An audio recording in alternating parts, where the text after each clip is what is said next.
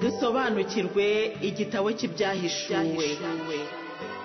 Ibyahishuriwe Yohani si ibanga, si amayobera, ahubwo ni ukuri kw'ibyabaye kuriho kandi kugiye kwigaragaza bidatsinze.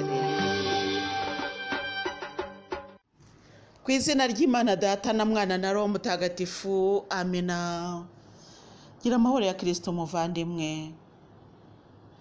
Turacyakomeza gusobanukirwa igitabo cy'ibyahishuwe, tukaba turi mu mutwe wa 20.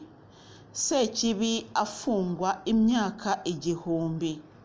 Muvandimwe mwiza, tugiye kumva uburyo Sekibi azafungwa cyangwa se yafunzwe, hanyuma cyangwa se afunzwe, kuko ibyahishuwe byabayeho, biriho kandi bizaza. Ni ukuvuga ngo ibyahishuwe ni ubuzima bw'umukristo, ni ubuzima bwa mwene muntu, ni ubuzima bugaragaramo ibyahise, ni ubuzima bugaragaramo ibiriho, ni ubuzima bugaragaramo ibizaza. Dutege rero amatwi twumve icyo Nyagasani yaduteguriye muri iri jambo uyu munsi. Gira amahoro ya Kristo. Ndi umumararungu Marie Louise.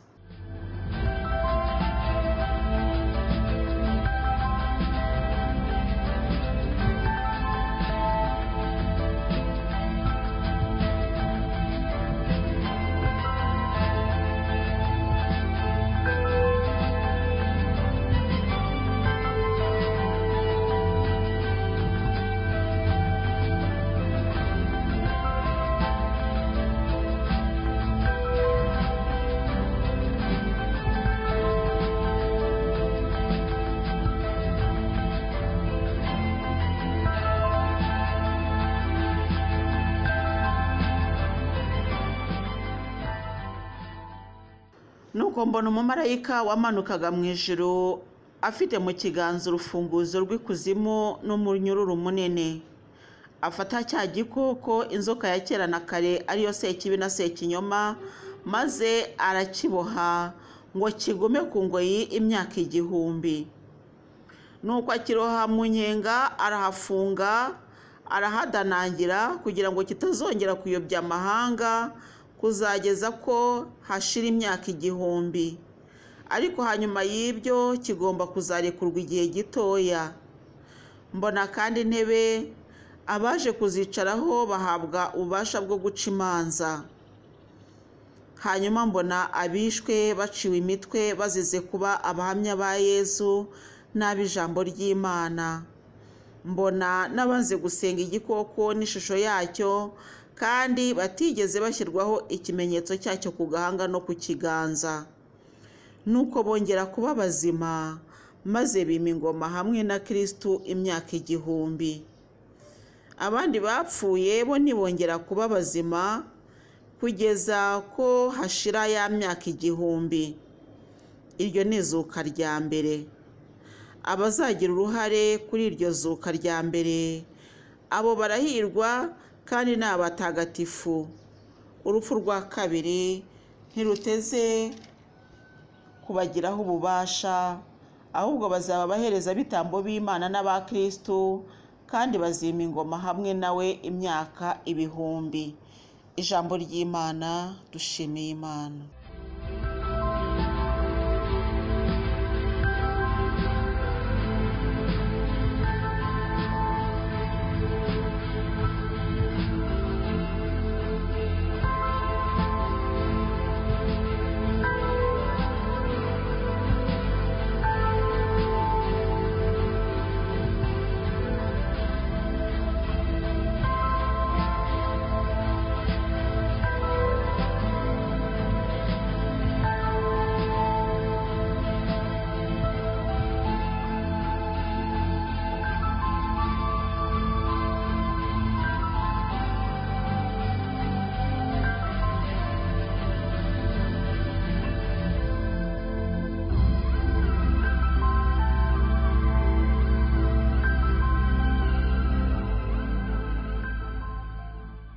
Muvandimwe mwiza rero, mbere yuko dutangira gusobanukirwa aya magambo ya Sekibi afungwa imyaka igihumbi, ndifuza yuko twasoma ibi bisobanuro byanditse muri Bibiliya kugira ngo bigire icyo bifasha ku byo tugiye kuganiraho.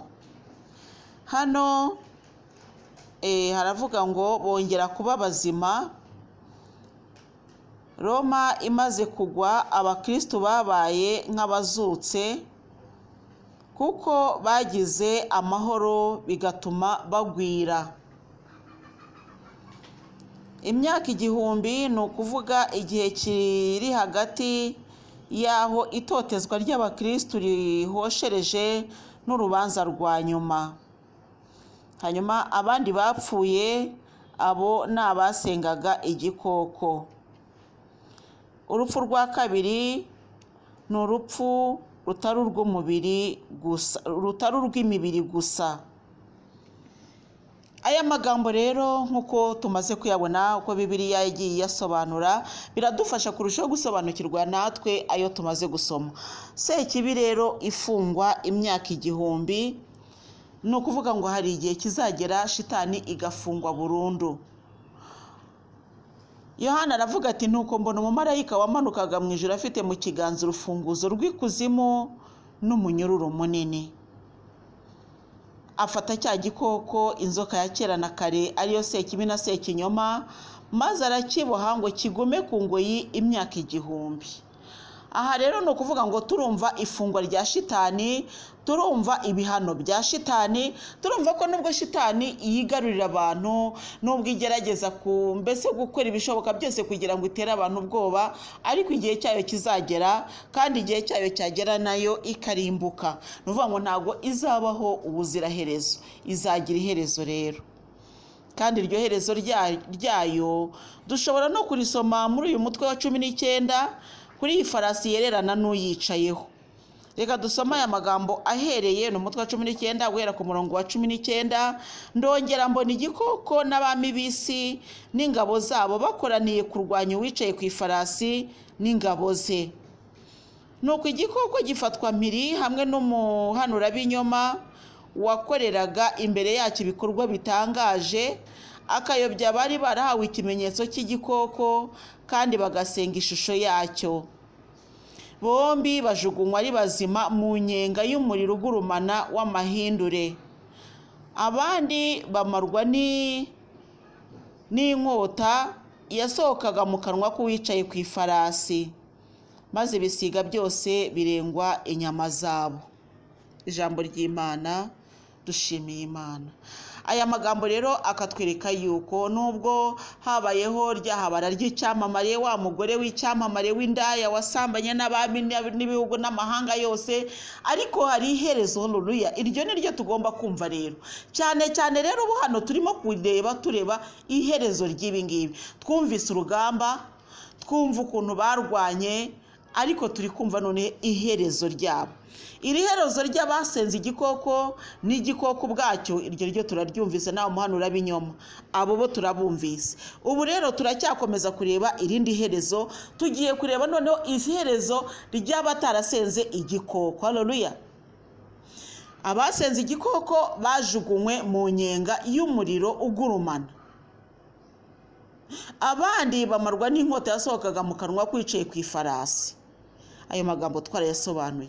Uyu munsi rero turi kureba noneho abo Sekinyoma yari ifite na Sekinyoma ubwabyo baroshywe mu nyenga, nuko arahafunga, arahadanangira. Kudanangira nuko mbese nugufunga burundu. Haleluya! Arafunga, aradanangira kugira ngo kitazongera kuyobya amahanga, kuzageza ko hashira imyaka igihumbi. Ariko hanyuma y'ibyo kigomba kuzarekurwa igihe gitoya. Ni ukuvuga rero ngo shitani igiye kubohwa imyaka igihumbi, ariko nyuma y'icyo gihe ikazageraho ikarekurwa igihe gitoya. Ibi rero bikaba bisobanuye iki? Ubyumvise ukabara imyaka igihumbi, wahera ryari ukazageza ryari? Kuko ushobora no kuvuga uti imyaka igihumbi yarashize, kuko turi mu mwaka w'ibihumbi 2023, uhereye wenda igihe Yezu yavukiye. Wahera muri 95 ubwo Yohana yahabwaga aya magambo, ugasanga n'ubundi imyaka igihumbi yarashize. Ni ukuvuga ngo iyi myaka igihumbi ntabwo wamenya ngo wayibara uhereye ryari. Hano muri Bibiliya baratubwira ngo imyaka igihumbi ngo ni ukuvuga igihe kiri hagati y'aho itotezwa ry'abakristu rihoshereje n'urubanza rwa nyuma. Ni ukuvuga rero ngo ibi bisobanuro biri muri Bibiliya nabyo bigiye kudufasha kurushaho kumva ya myaka igihumbi. Hagati igihe itotezwa ry'abakristu ryahoshereje, ni ukuvuga ngo hari igihe iryo totezwa ry'abakristu ryari rikakaye cyane, ariko hari n'igihe ryageze aho ritangira kugenza makeya. Noneho ubwo bakavuga rero ko uhereye kuri iryo totezwa kugeza igihe urubanza rw'iteka ruzabera, hazaba hariho imyaka igihumbi. Iyi myaka igihumbi rero reka tugerageze kuyishyira mu buzima bwacu bwa buri munsi, kuko nitubara igihumbi rimwe kabiri turaza gusanga igihumbi wenda imyaka igihumbi tudashobora no kuzayimara. Ariko kubera ko iri jambo ari iryacu ry'ubuzima bwacu bwa buri munsi, iyi myaka igihumbi turareba aho ihurira n'ubuzima bwacu bwa buri munsi. Iyi myaka igihumbi ikintu tugomba kubanza kubona ni uko iri hagati y'iherezo ry'urugamba n'iherezo ry'iteka ry'ubuzima. Mbese reka mvuge ngo hari igihe wabaye mu kigeragezo runaka. Haleluya. Icyo gihe rero nk'uko Bibiliya iri kubivuga ngo ni ukuvuga igihe kiri hagati y'aho itotezwa ry'abakristu rihoshereje n'urubanza rwa nyuma. Urubanza rwa nyuma uyu munsi ntabwo ruraba. Haleluya. Bibiliya rero ikaba ishaka kudufasha kumvikanisha yuko iki gihe ari igihe kiri hagati y'intambara yo mu buzima n'iherezo. Kuko ubu buzima dufite twebwe abakristo cyangwa se abantu muri rusange buzagira iherezo, bufite itangiro bukagira n'iherezo. Iri herezo rero, intangiriro n'iherezo ni ibintu biri ku muntu. Ni ukuvuga ngo igihe wowe utangiye kubaho, haleluya, Imana ishobora guhita ivuga ngo imyaka igihumbi urayimaze. Kuko buriya Bibiliya tubwira yuko ku Mana umunsi umwe ungana n'imyaka igihumbi, n'imyaka igihumbi ikangana n'umunsi umwe. Ubwo rero umva ubaze nk'Imana, ntabwo wamenya ngo imyaka igihumbi ingana iki, kuko ushobora kuba wibwira ko utaramara n'imyaka wenda nkanjye sindamara 100, ariko Imana ajya kureba igasanga amaze imyaka 2,000, bitewe n'icyo iri kumbaraho, bitewe n'icyo ibona ndi gukora mu buzima bwanjye bwa hano ku isi. Ubwo rero tugiye kumva ko kubara imyaka igihumbi atari rimwe kugeza kuri 900, 901 kugeza ku gihumbi. Oya, ahubwo ni ukuvuga ngo ni igihe kibaze. Icyo gihe kibaze rero kikabarwa mu butware bw'Imana, atari muri kimuntu. Twebwe tubaze kimuntu twasanga tutabisobanukirwa, ariko tubaze mu butware bw'Imana twasanga iyi myaka igihumbi yarabaye, kuko umunsi umwe ku Mana ungana n'imyaka igihumbi, nk'uko imyaka igihumbi ku muntu ingana n'umunsi umwe ku Mana. Haleluya. Iyo myaka igihumbi rero tuyishyira noneho mu buzima bwacu bwa buri munsi. Ubu buzima bwanjye bushobora kuba bumaze imyaka 2, 2,000 cyangwa se 3,000. Nubwo ngende kubara ko maze imyaka 50, ariko Imana ishobora kuba iri kubara ko maze igihe kirekire. Aho ndizera ko tuhumvikanye. Mbere yuko tuhakomeza, hari igitabo nasomye cy'umuntu weretswe wajyanywe mu ijuru. Imana iramutembereza aza kubona Aburahamu. None ngabona Aburahamu ari mwiza, yicaye ahantu heza, mbese atuje. Ngo aramubaza ati ese ahantu hamaze igihe kingana iki? Urebe igihe Aburahamu yapfiriye, kandi uwo muntu yagize iryo yerekwa nko muri za 65, wenda reka tuvuge 1965. Ariko Aburahamu ngo aramubwiye ngo hamaze ngo iminsi 2 gusa. Iminsi 2, 2 days. Niyo we yumvaga amaze aho hantu, mu gihe tukumva ko Aburahamu yapfuye kera, tukamwita umukurambere, umusokuruza wacu. Ariko yabwiye umuntu ngo ahamaze iminsi 2. Ku Mana rero ntibwira ntibucya, mbese ni mu mudendezo, ku buryo badashobora no kumenya ngo hashize igihe kingana iki. Ni nko mu mujyi, burya hari ukuntu mu mujyi abantu batinda kuryama. Burya mu mujyi ntago baryama rimwe no mu cyaro. Mu mujyi kubera amashanyarazi ushobora kugira ngo aracyari kare kandi saa 6 z'ijoro zageze. Naho mu cyaro kubera umwijima nta mashanyarazi. Kera nyine ndavuga kera, wenda bitari ubu, kuko ibyaro byinshi byo mu Rwanda bifite amashanyarazi. Kera rero tereka tuvugane naho amashanyarazi ataragera, bo iyo bwamaze kwira kwa kundi bavuga ngo umugoroba urakubye, bo batangira kubona ko bwije. saa 2 saa 3 mu cyaro baba baryamye, mbese baba baryamye. Mu gihe mu mujyi usanga saa 2 saa 3 ahubwo abenshi aribwo batangiye gusohoka, ugasanga ibirori byaryoshye, ndetse rimwe na rimwe umuntu yanagutumira akakubwira ati ikirori kizatangira saa 4 z'ijoro. Bivuga iki rero? Kubera ukuntu ubuzima bwo mu mujyi bumeze, urumuri ruhoraho, amashanyarazi abonesha, usanga nyine ijoro ryaho ribonesha uboshya amanywa. Birumvikana ijoro riba ritameze nk'amanywa, ariko mbese muri make nijoro naho haba habona mu buryo bwaho. Ibi rero bikatubwira yuko iyo uri kumwe n'Imana, igihe cyawe reka tuvuge ngo kiba tukigereranyije n'icyo cyo mu mujyi, cya kintu udashobora kuvuga ngo hashize amasaha ya naya bwije. Oya, hari n'igihe ubona rwose hakiri ku manywa kandi bwije, cyangwa se bitakubuza gukora ibikorwa byawe kandi ari nijoro. Biroroshye cyane ko mu mujyi abantu bashobora kurara bicaye bukarinda bucya. Mu cyaro ho biragoye, kuko niyo bigeze saa 3 z'ijoro wumva abantu bose bacecetse. Nta kabari ushobora gusanga mu cyaro gafunguye saa 4 z'ijoro, ariko mu mujyi ukageza no mu gitondo. Ibyo ngibyo ndizera ko bisobanutse. Ubwo rero reka tugaruke kuri bya bisobanuro by'ubuzima bwacu. Rero dufashe ya myaka igihumbi tuyihinduyemo n'umunsi umwe cyangwa 2 bitewe n'uko Imana iri kubireba. Iyi rero myaka igihumbi nuko ngo akiroha mu nyenga arahafunga, ngo kugira ngo kitazongera kuyobya amahanga. Haleluya. Kugira ngo kuzageza ko hashira imyaka igihumbi, ariko hanyuma y'ibyo kikazongera kurekurwa igihe gitoya. Nuko vuga rero ngo ni kwa kundi mu buzima bwawe Imana igira gutyo, ukaba ufite ikigeragezo kikagira gutyo, ukabona kirahosheje, ukabona gahenge, ukaruhuka, ugatangira kumva uruhutse. Ubwo icyo gihe se kibaba yafunzwe kugira ngo atongera kuyobya amahanga, mbese atongera kugira aho abahemukira, cyangwa se atongera guhemukira umutima wawe, kuko buriya ikigeragezo ukibamo ariko kikagera no ku bandi. Wenda reka mvuge ni urebye buri wese arebe ku kigeragezo yaba yaragize, uraza gusanga hari ahantu wagize ikigeragezo ariko kikagira ingaruka no ku bandi. Abo rero niyo ya mahanga agukikije, Sekibi ikomeza kuyobya iciye kuri wowe, igakomeza kubabaza umubiri wawe iciye kuri wowe, igakomeza kugora abantu iciye kuri wowe. Imana ikareba rero ikavuga iti mwana wanjye urarushye kandi urananiwe, ikagabanya cya kigeragezo, ikagabanya bwa bukana bwa cya kigeragezo. Nubwo ariko bugabanutse uyu munsi, ntago bivuga ngo birarangiye.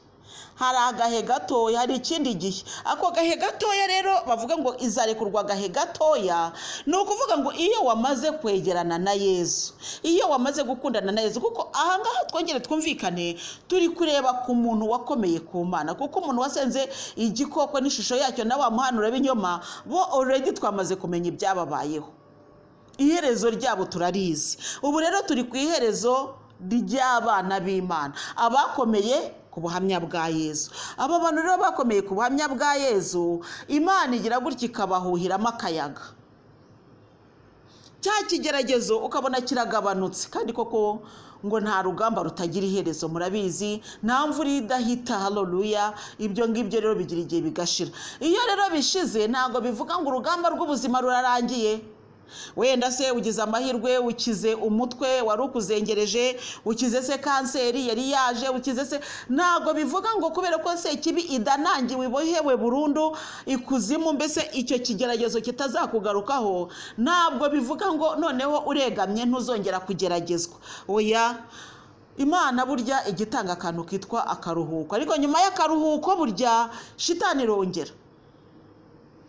Kuko aya magambo dushobora kuyasanga no mu byanditswe bitagatifu. Igihe Sekibi yagiye gushuka Yesu amaze iminsi 40 atarya atanywa, Bibiliya iravuga ngo nuko imusigawe yari imaze kubona ko itsinzwe, ngo ari kwimuteza ikindi gihe, imutegeye ahandi hantu. Ni ukuvuga rero ngo natwe urugamba tujya tugira amahirwe, tukabona uru rureyurutse, tukabona akakuka karaje, ubwo Sekibi iratsinzwe, ariko ikongera ikaboga akanya gatoya. Akanya gato no kuvuga iki? Ni ukuvuga ngo ubwo bwa kabiri yigarutse cyangwa bwa gatatu mu buryo bwo kutugerageza, isanga mbese tutakirabayo, kuko cya kigeragezo burya kiba cyamaze kuduteramo imbaraga zikomeye, kandi ibi bigeragezo bigamije kurushaho kudushimangira ku Mana. Noneho Sekibi yagaruka ishaka kugira ngo yongere iguheze hasi, igasanga wapi, igasanga urwo rugamba rwararangiye. Burya rero bavandimwe, icyo nacyo mukimenye, hari igihe natwe ubwacu twitinza mu bigeragezo. Gutinda mu kigeragezo rero ahanini biterwa no kudashaka kwakira ugushaka kw'Imana. Ariko iyo uvuze uti Mana waranyijije cya gihe, narakubonye uko wabigenje, n'iki kije rero ndabizi ko ari wowe uzakirangiza kandi ndakwizeye, ni ukuri urugamba ntabwo rutinda kandi ntabwo rukuzengereza cyane. Ubwo Sekibi iba yongeye kurekurwa agahe gato, haleluya, iba mbese yahawe uburenganzira bwo kongera kugukoraho akantu gatoya. Hanyuma mbona bishwe baciwe imitwe bazize kuba abahamya ba Yezu n'ab'ijambo ry'Imana. Ubwo rero ni ukuvuga ngo abangaba ni ba bandi bihanganye. Mbese ni ukuvuga rero ngo nawe iyo wihanganye muri bwa buzima bwa hano ku isi, ukaba mu bigeragezo ukihangana, dore iherezo ryawe rero. Ni ukuvuga ngo hagati y'ubuzima bwawe n'iherezo ry'ubuzima bwawe harimo ibigenda biba hagati aha ngaha. Ibyo bigenda biba hagati rero nibyo Bibiliya iri kugereranya na Sekibi warekuwe agahe gato. Ni ukuvuga ngo shitani iratsindwa, ariko iratsindwa ko bikanafungwa burundu, ariko ikongera kwemererwa kongera kugukoraho kugira ngo utazavaho wirara ukibwira kureshya n'Imana. Aka niko gahe gatoya rero. Uko niko Sekibi izafungwa imyaka 1000.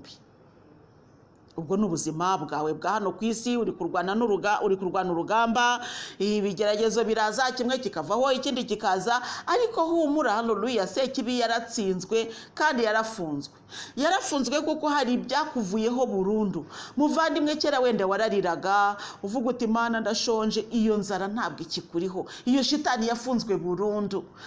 Mana, kera waravuga uti Mana rwose umbabarire. Hari ibyo twasengeraga kera uyu munsi tutagisengera, ariko nubwo tutakibisengera bwose ntabwo shitani yatsinzwe burundu, ahubwo itujyaho agahe gatoya. Hari igihe wasengaga, ngewe njya mbivuga, hari igihe nasengaga mbwira Imana ngo Mana wazampaye imineke nkayirya nkayihaga. Hari igihe nasengaga mvuga ngo Mana wazampaye isukari nkayirya ntagombye kuyiba, mbese nkanywa nkumva mbese icyo bita igisoryo. Iyo shitani rero uyu munsi yaradanangiye kuko isukari noneho ndayifite. Ariko noneho Sekibi karekurwa agahe gato, kuko utangira kunywa isukari ugasanga arakubwiye bati diabete ngiyi yaje kandi iri guterwa n'iki? N'isukari. Gabanya rero isukari. Ni ukuvuga ngo hari igihe Sekibi yafunzwe, ariko hari n'ibitero ikomeza kugenda ikugabaho mu buryo bwo gushaka kugucisha bugufi, cyangwa se mu gushaka kuguhebesha. Ariko kandi ijambo ry'Imana uyu munsi rikaba riri kutugira inama kudacibwa intege n'ibyo tubona imbere yacu. Ngo mbona kandi intebe abaje kuzicaraho bahabwa ububasha bwo guca imanza. Izi ntebe rero aba ni ba bandi batwebwe twihanganiye mu bigeragezo byo mu isi. Ni ukuvuga ngo uko cya kigeragezo cyaje, uko ya Sekibi yafunguwe ya myaka 1000, hari uko wabyitwayemo biguhesha ikamba ry'ubugingo, haleluya, rikwicaza ku ntebe, haleluya, ukazacira imanza babandi bananiwe kubyitwaramo neza. Icyo ndizera ko cyumvikana. Mbona kandi intebe abaje kuzicaraho bahabwa ububasha bwo guca imanza. Hanyuma mbona bishwe baciwe imitwe bazize kuba abahamya ba Yezu n'ab'ijambo ry'Imana. Mbona n'abanze gusenga igikoko n'ishusho yacyo, kandi batigeze bashyirwaho ikimenyetso cyacyo ku gahanga no ku kiganza. Ni ukuvuga rero arababona noneho. Ubwa mbere yabonye ba bandi bo kwa shitani, ariko uyu munsi noneho abona noneho abakomeye ku ijambo ry'Imana. Agiye kureba rero iherezo ry'aba ngabo. Ni ukuvuga ngo abazaba bakiriho bazahabwa izo ntebe, nako bose bazagenda, ariko aba bakiriho bazahura na ba bandi bari barapfuye baciwe imitwe, mbese kubera ubuhamya bwa Yezu. Hanyuma rero abo ngabo bongere bahurizwe hamwe, nuko bongera kuba bazima, kongera kuba bazima rero ni ukuvuga ngo bongeye mbese kugira ibyishimo. Hano Bibiliya iravuga ngo Roma imaze kugwa abakristo babaye nk'abazutse kuko bagize amahoro bigatuma bagwira. Ni ukuvuga ngo ikigeragezo kimaze guhoshoroka habayeho ibyishimo. Roma rero hano batubwira ntabwo ari Roma y'Iroma nyine, ahubwo Roma yacu buri wese nayirebere mu buzima bwe bwa buri munsi, urebe igituma bavuga bati ikigeragezo kirahoshorotse. Ntabwo ari uko wakandagiye Roma h'Iroma, ahubwo nuko hari Roma yo mu buzima bwawe, ya Roma cya kintu cyari kikuremereye igihe cyavuyeho, cyangwa se cyabuzaga abantu gutera imbere, cyangwa cyabuzaga abantu kororoka, igihe kivuyeho abantu bakongera kuba bazima, bakongera kwishima. Mbese cya kintu cyabatsikamiraga, cyababuzaga umunezero, cyababuzaga ibyishimo kivuyeho. Haleluya! Nuko bongera kuba bazima, maze bima ingoma hamwe na Kristo imyaka igihumbi. Haleluya! Kwima ingoma hamwe na Kristo imyaka igihumbi ni ukuvuga kubana na Kristo igihe kirekire. Haleluya! Mbese imyaka igihumbi noneho hano ntabwo iri buze kubarwa nka ya yindi yo y'umubabaro, ahubwo kwimana ingoma na Kristo ni ukuba mu bihe by'umunezero, ariko ibihe bikomeye binejesha umwana w'umuntu. Haleluya! Ni ukuvuga ngo kwimana ingoma na Kristo ni ukubona ibihembo by'uwo waruhiye, ni ukubona icyiza kiri mu byo waruhiye, mbese ni kubona ingororano y'icyo waruhiye. Haleluya! Abandi bapfuye bo ntibongera kuba bazima kugeza ko hashira ya myaka igihumbi. Abandi bapfuye ni bande? Ni ba bantu bakoreye shitani. Ni ukuvuga ngo turi kureba iherezo ry'abantu babiri, hari abakoreye shitani, hari n'abakoreye Yesu. Ubwo rero turi kureba iherezo ry'aba babiri. Abakoreye shitani bo barapfuye, barohwa mu nyenga y'umuriro. Abakoreye Yesu rero bo bimanye ingoma na Kristo. Haleluya! Bahawe ibihembo hamwe na Kristo. Abandi bapfuye rero ntibongeye kuba bazima kugeza ko hashira ya myaka igihumbi. Iryo ni ryo zuka rya mbere. Izuka rya mbere ni iki rero? Izuka rya mbere ni ugukira ibigeragezo, ni ukwakira igihembo cy'icyo wakoreye. Ni ukuvuga ngo iri zuka rya mbere tuzaribona tukiriho. Haleluya! Tubone mbese ni ukuvuga ngo ibikorwa dukora nibyo bizaduherekeza, ntabwo hirya y'aha ngaha tuzahemberwa imagination. Izuka rya mbere riri uyu munsi, aho bya bikorwa dukora bitwandikisha mu gitabo cy'ubugingo. Haleluya! Tukaba rero dutegereje kujya kwima ingoma na Kristo. Haleluya! Tukaba dutegereje kuzajya noneho guhemberwa bya bikorwa twakoreye mu isi. Amina! Ibyo bikorwa twakoreye mu isi rero uyu munsi nibyo biduhesha itike yo kuzinjira mu bwami bw'ijuru. Abazagira uruhare rero kuri iryo zuka rya mbere, abo barahirwa kandi ni abatagatifu. Haleluya! Abazagira rero uruhare kuri iryo zuka rya mbere ni abatagatifu, ni abantu bakorera Imana, ni abantu bihanganiye ibigeragezo, ni abantu bakiriye imisaraba yabo batinuba batijujuta, ni abantu bakira imibabaro. Haleluya! Babisingiriza Kristo. Urupfu rwa kabiri ntiruteze kuzabagiraho ububasha. Amina! Ahubwo bazaba bahereza bitambo b'Imana n'aba Kristo, kandi bazima ingoma hamwe nawe imyaka ibihumbi. Haleluya! Ni ukuvuga rero ngo bazimana ingoma na Kristo igihe kirekire cyane. Hari imyaka igihumbi, hakaba n'imyaka ibihumbi. Ibihumbi ni ukuvuga ngo byinshi cyane, mbese igihe kirekire utamenya no kubara. Imyaka igihumbi yo irasobanutse, wakumva ko ari igihumbi kimwe bitewe n'igihe wahereye kubara. Ariko imyaka ibihumbi ni ukuvuga ngo ni igihe kirekire cyane. Ni ukuvuga ngo twababaye imyaka igihumbi, twababaye igihe gitoya, ariko tuzishima igihe kirekire. Ngayo aya magambo ni icyo asobanuye.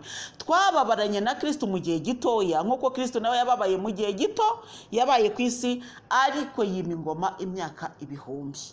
Ibihumbi ni ukuvuga byinshi, ntabwo wamenya ngo ni ibihumbi 100, ibihumbi 10 se. Mbese ushatse avuga uti iteka ryose. Haleluya. Ibihumbi no kuvuga ngo ntabwo wamenya ngo ni ibihumbi 10, 2 se 3, ibihumbi beze no guhera kuri 2 kuzamura. Ntiwamenya niba ari 5, niba ari 10, niba ari 100, niba ari miliyoni. Ntabwo wamenya ngo ibihumbi bingahe, ahubwo wavuga uti ubuziraherezo. Imyaka ibihumbi bivuga ubuziraherezo. Nuko rero ndahaba nihanganishije abakristo twese ngo twihanganire ibitugerageje kuko tuzimana na Kristo ingoma ye imyaka ibihumbi. Haleluya. Ibihumbi rwose tuzamara muri paradizo y'Imana ibigihe kitabarurwa, kidashobora no kubarurwa. Icyo rero nicyo mbwiye abagenzi twese tugana mu ijuru, twihanganire ibitugerageje kuko bifite iherezo. Haleluya. Ariko ibyo tuzagororerwa byo ntibifite iherezo. Ngibi rero ibyo turi kureba muri Sekibi afungwa imyaka igihumbi. Ndizera yuko mwasobanukiwe ya myaka igihumbi Sekibi afungwa. Ni ukuvuga ngo hari igihe Sekibi agira akarangiza urugamba runuru, hagatangira wenda urundi, ariko hari igihe nawe wahumetseho muvandimwe. Ariko nyamara iherezo ryawe ryo kubaha Imana rizaboneka, rizaza kuko uzimana na Kristo ingoma ye imyaka ibihumbi. Twihangane rero kubabara imyaka igihumbi kugira ngo tuzimane na Kristo imyaka ibihumbi. Haleluya. Gira amahoro ya Kristo muvandimwe. Ndizera yuko witeguye kwimana na Kristo ingoma imyaka ibihumbi, kuko iraduteganyirijwe, iraduteguriwe. Kandi twihangane. Ibi tuvuga ntabwo ari inzozi. Haleluya. Ibyahishuwe ntabwo ari urujijo. Haleluya. Iyo biba urujijo ntitwari kubihishurirwa. Twabihishuriwe kubera ko Imana yavugaga iti bana banjye mumenye ko ari byo mbahishuriye. Byari bihishwe ariko ndabibahishuriye kugira ngo mumenye uko urugamba ruteye kandi mumenye n'ibihembo by'abazanesha. Tugira amahoro rero bavandimwe, ku izina ry'Imana Data na Mwana na Roho Mutagatifu. Amina. Dusobanukirwe igitabo cy'ibyahishuwe. Ibyahishuriwe Yohani si ibanga, si amayobera, ahubwo ni ukuri kw'ibyabaye kuriho kandi kugiye kwigaragaza bidatse.